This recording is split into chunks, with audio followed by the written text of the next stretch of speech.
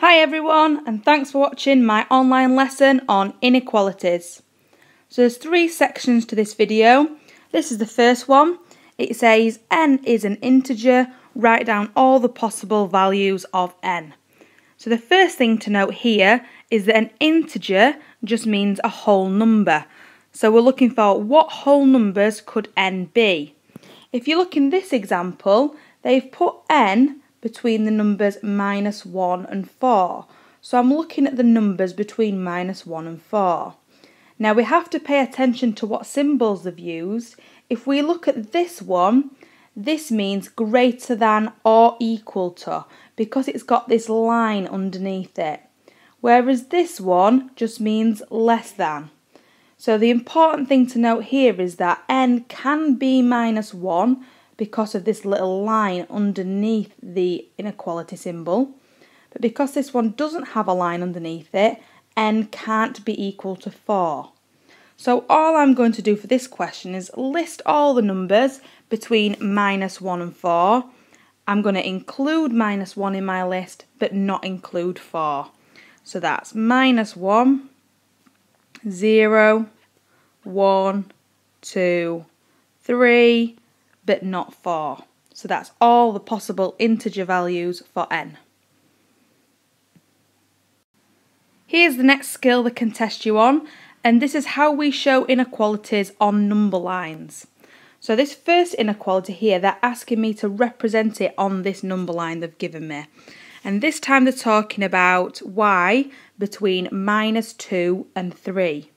And if you look in this example, there is no line underneath any of my inequality symbols. So y is all the numbers between -2 and 3, but doesn't include -2 and it doesn't include 3. Now this time we're not just talking about integers, so y could be 2.9 for example. So I've got to think about how I'm going to represent this on my line. It can be anything between -2 and 3, but it can't include these two endpoints.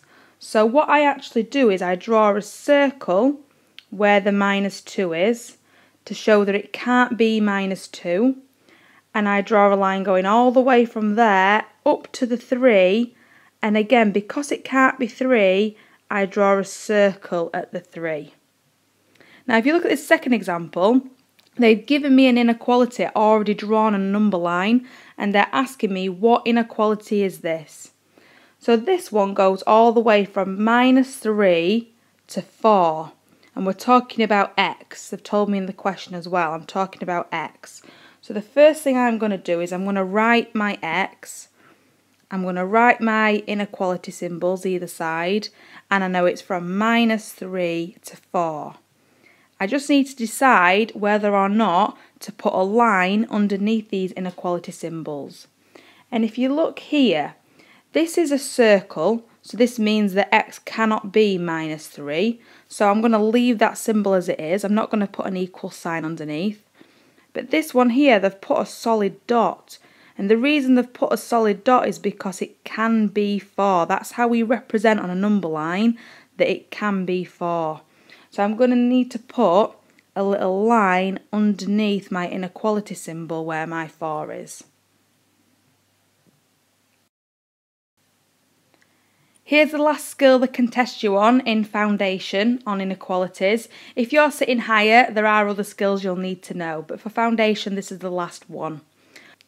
So this question says solve the inequality 4t minus 5 is greater than 11.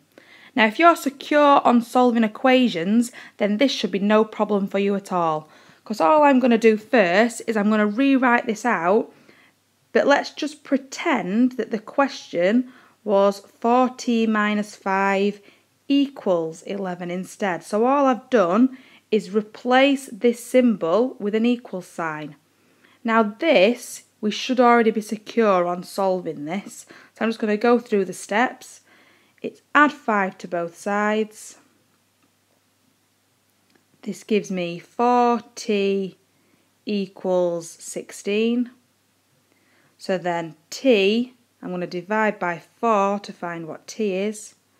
That'll give me that t equals 4. Now that's not the actual answer, because if we remember, it was never an equal sign in the middle. I just pretended it was. It was actually a greater than sign.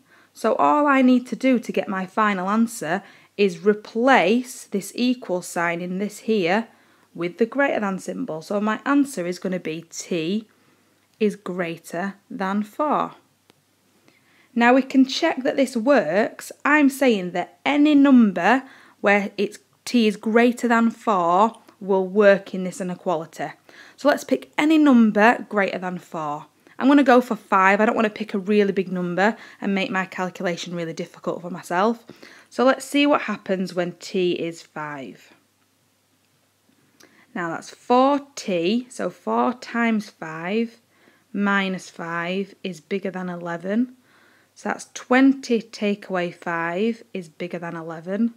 So that's 15 is bigger than 11. And that's correct, that's true. 15 is bigger than 11. So I know that I've tested out my inequality and I've done this right. Here's a question for you to try. Those 3 skills I've just shown you normally turn up in a part A, B and C of a question. So this is an example here. If you pause the video, you can unpause it when you're ready to see the solutions.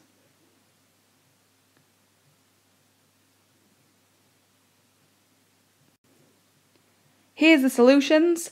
So the first question, n is all the numbers between -3 and 1, but this time it doesn't include the -3, but it does include the 1. So you should have got -2, -1, 0 and 1.